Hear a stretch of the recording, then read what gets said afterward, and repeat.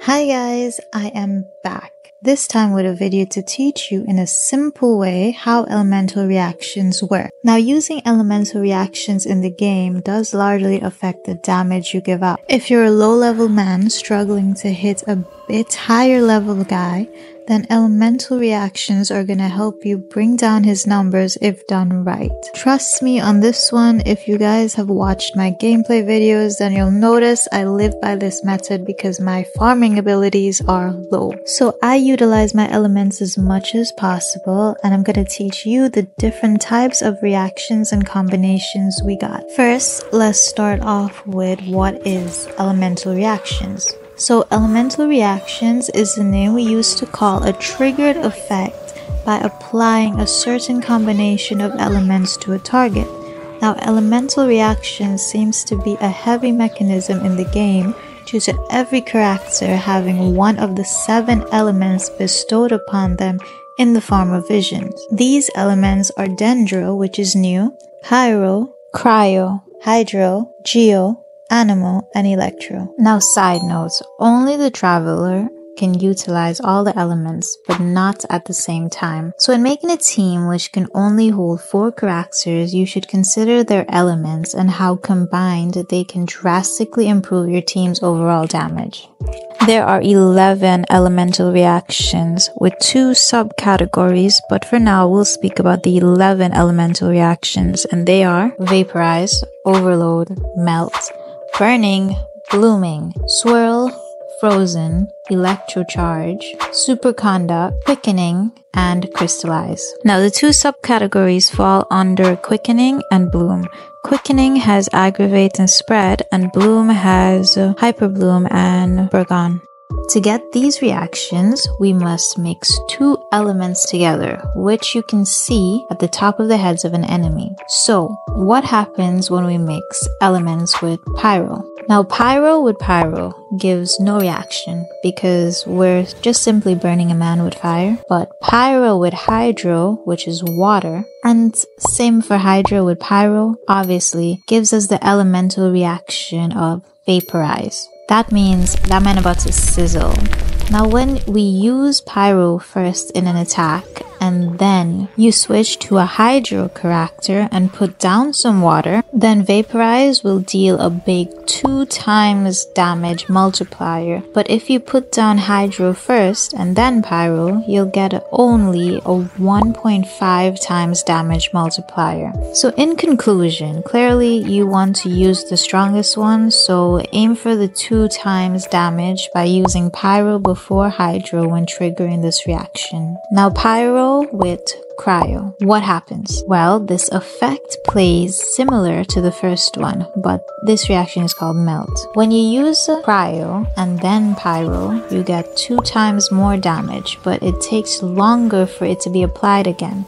But if you use Pyro first, then Cryo, you get 1.5 more damage and it's quicker to apply. Now we'll speak about Pyro with Electro. And the order of which is applied first doesn't matter this time, but we get an elemental reaction called Overload when mixed. This causes a big explosion that deals 2 times more Pyro damage, and it tends to push back smaller enemies.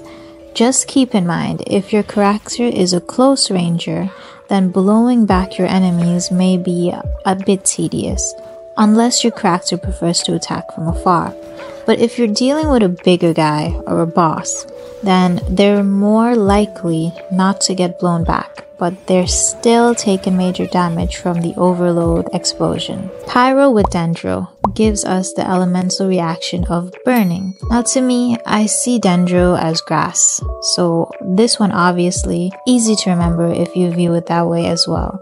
But keep in mind, Dendro currently has a lot more reactions within, but we're gonna get to that soon. So burning occurs when Pyro meets Dendro, but in no specific order. So this keeps dealing Pyro damage over time because obviously the man is burning. Pyro with Anemo, which is wind, causes the reaction Swirl. Now Swirl in general is mental, but since we're keeping sections here, if you use Pyro first, then Anemo, that man will spread the Pyro damage within a 6m radius. Pyro with Geo gives us a Crystallize reaction which does nothing but gives us a small shield for a bit. Let's move on. Now with Pyro Reactions, it's simple to remember these because it's somewhat a general knowledge of science. We tend to know, like, if you want a fire to spread,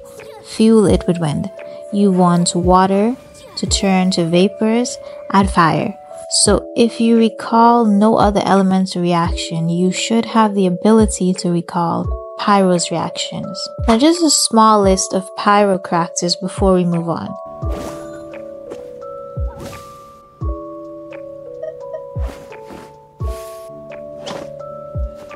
Next element is Geo. Now Geo combined with Pyro, Electro, Hydro, and Cryo gives us the Crystallize reaction, which may be the weakest reaction we have. Crystallize does no damage at all.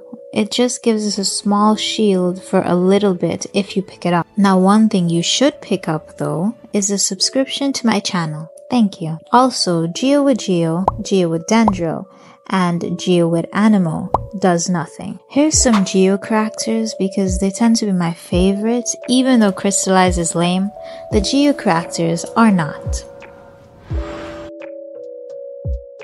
Anemo. Anemo creates only the Swirl reaction, and if mixed with Pyro, Hydro, Electro, or Cryo, then apply whatever element you want and then apply Anemo after. And Swirl will spread that element's damage within a 6m radius. Anemo with Anemo, Anemo with Dendro, and Anemo with Geo does nothing. Some Anemo characters are Traveler, they're built in. Jokes guys, jokes. But seriously though, you guys can try and use them. They don't need such a bad rap. Hydro. The reactions for Hydro when paired with Electro gives us Electro Charge. The order in which these elements are applied to get this reaction doesn't matter. Now this reaction is powerful if used right, because first off, if both Hydro and Electro is present, then Electro Charge starts to zap the enemy over and over again with 1.2 multiplier damage instead of one big attack. But what's cool here is that while Electro Charge is active, it keeps the Hydro and Electro on an enemy. So if you throw a third element in there like Pyro, then it will mix with either Hydro or Electro, farming one of its own elemental reaction. So that enemy will be Electro Charged and either overloaded or vaporized at the same time. Up next is Hydro with Cryo. This gives us the reaction Frozen. Now this reaction is exactly as it sounds. It freezes our opponent. That's it. Now if your opponents are huge, and I mean huge, then they won't freeze, but they'll have the frozen state applied to them, because if you pull out a Claymore user or a Geo user or any heavy hitting attacks, you get a Shatter reaction, which will deal 1.5 damage. But from what I heard, not a lot of people mess with Shatter like that. What happens when we use Water with Grass? Translation, Hydro mixed with Dendro. It has a reaction called Bloom. Now Bloom creates an object called Dendro Core on the field, and it stays there for a few seconds until it blows up, dealing Dendro damage. But here's where the true strengths of these Dendro Cores lie. When you add a third element to this equation, such as a Pyro or Electro, we get 3 times the Dendro damage. If you add Pyro to the Dendro core, that's called Burgeon, and those cores still explode, but again gives you 3 times more damage, while Electro to this Dendro core is called Hyperbloom, and that causes the core to fly into the opponent instead, but also deals 3 times Dendro damage. Hydro with Pyro. Now this gives us Vaporize. Hydro with Anemo gives us Swirl, and Hydro with Geo gives us Crystallize. Hydro with Hydro gives us nothing. Some Hydro characters are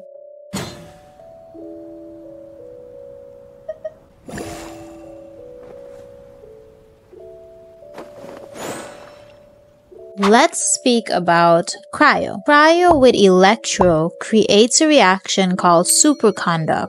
Now it does a little bit of damage, but its main thing is that it reduces an enemy's physical resistance by 40%. This means simply when I hit an enemy, after Superconduct has been applied, then my normal attacks are going to be higher because he's taking more damage. As you know, Cryo with Pyro creates a reaction called Melt. Cryo with Hydro creates a reaction called Frozen. Cryo with Anemo is Swirl. Cryo with Geo gives you Crystallize. And Cryo with Cryo and Cryo with Dendro gives us nothing. Some Cryo characters are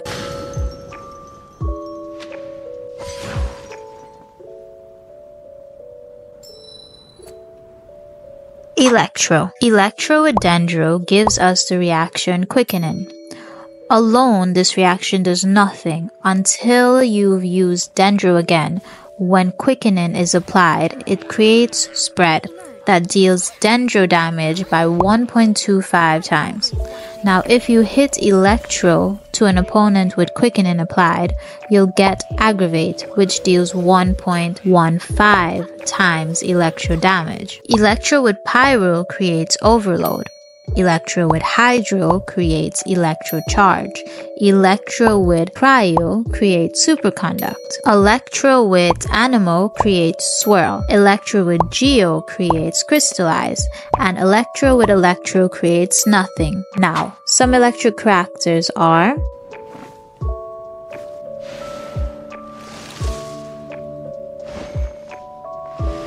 Lastly, we'll speak about Dendro. Dendro with Pyro creates Burning. Dendro with Hydro creates Bloom. And with some subcategories, Dendro with Electro creates Quickening. Also with some subcategories, Dendro and Cryo together creates nothing. Along with Dendro and Dendro, Dendro and Anemo, and Dendro and Geo. Some Dendro characters are Traveler. Jokes guys, jokes, but again, it's possible. So, you're probably wondering which elemental reaction can be classified as the best. Now, with everything else in these games, there's mixed reactions and different opinions, but based on my opinion, I can say from day one, Vaporize has been a huge hit, and I personally rely on that elemental reaction a lot. But other people would say now that we have Quickening with its subcategories of Spread and Aggravate, and that's also good along with Melt. But at the end of the day, you're the player. How you build your character, triggering these elements is up to you, because do keep in mind, the individual who is doing the most work in this elemental reaction is not the first character you put down to apply the first element. It's the second character, so that one should be built. But again, how you play the game with your weakness and strengths are up to you, so maybe for you, your best elemental reaction would be Bloom. But at least we all know one thing for sure, the elemental reaction Crystallize isn't on this best list. But thank you guys for joining me. If this is still too complicated for you as a new player to understand and you're taking some damage rather than giving it, then check out my video on all the healers in Genshin Impact and pick a healer you'll need. Like and subscribe guys so I can keep making more videos. Bye!